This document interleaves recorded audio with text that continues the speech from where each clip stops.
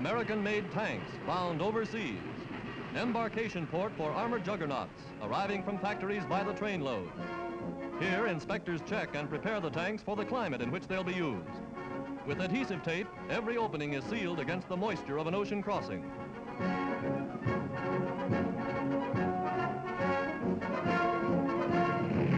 Expert women drivers give the tanks a final test before running them onto long flat cars which transport them to ships waiting in the harbor. Tanks bound for fronts wherever United Nations forces are fighting.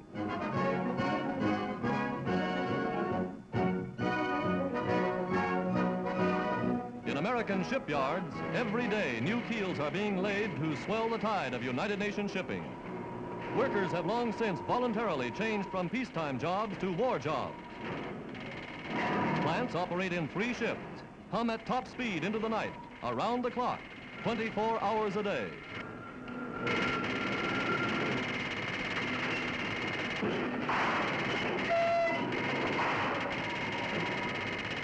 Red-hot rivets, burning through the blackest nights, write a message of defiance to the Axis.